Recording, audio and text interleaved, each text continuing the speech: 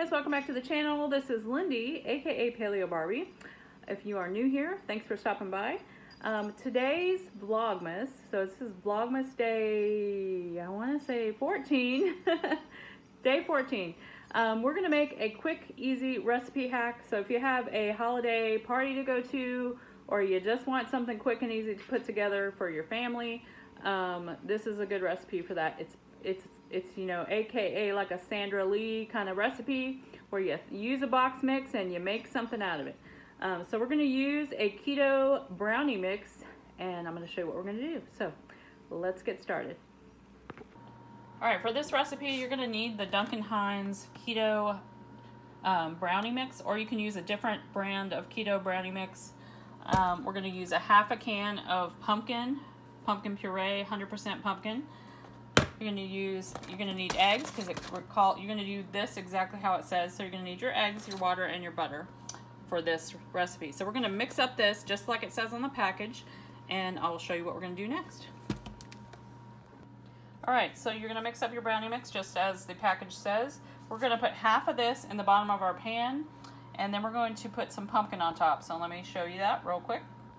Alright, half of the pan, or half of the mix of the brownies are in here. I am using parchment paper. Really makes and clean up easier.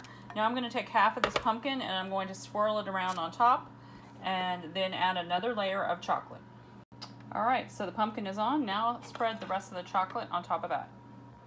Alright, looks like this. Then you're going to put it in the oven. So I have a round pan. I usually use a square pan. So it says for this size pan, we're going to do, let's see, how many minutes?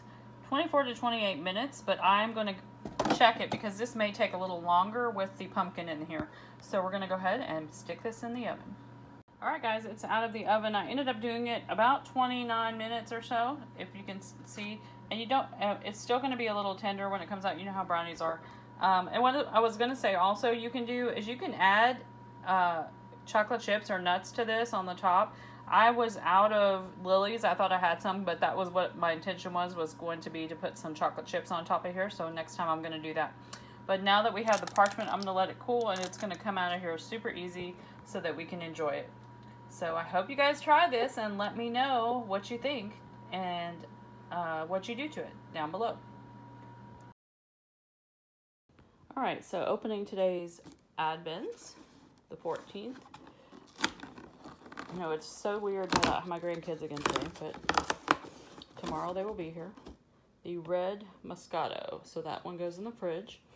And then line 14 on here. Let's be here. There it is.